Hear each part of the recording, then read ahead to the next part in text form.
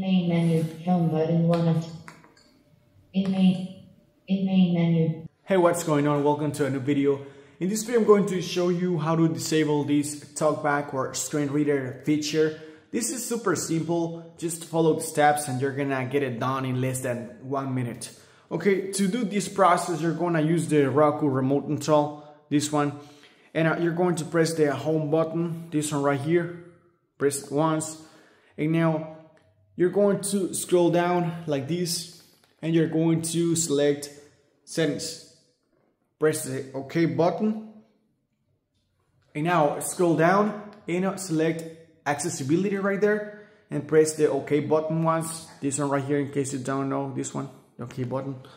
And now you're going to scroll down again and you're going to select screen reader right there. As you can see on the right side it's on.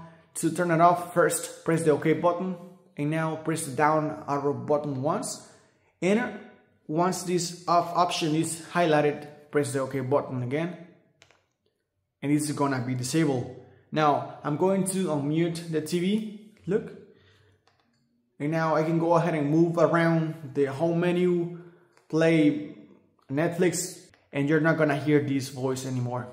However, if you still can hear some voice coming out of your TV when you're watching your cable box channels, then it means that the cable box itself has enabled this feature, so you will need to go into the cable box settings to disable it. But that's it for this video. If you have issues, comment down below and I will be more than glad to help you out. Thanks so much for watching. Bye bye now. Take care.